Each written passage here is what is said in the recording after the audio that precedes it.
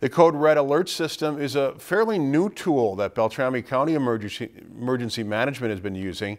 While it has mainly been used for things like severe weather, last Thursday it was used for public safety, telling residents to stay indoors and lock their doors because police were searching for a suspect that had a gun.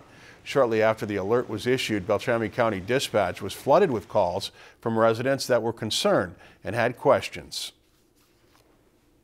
Those that received the notification should look to local reputable media sources for more information. We do our best to contact the media sources that are in our local area, and we share information that we can.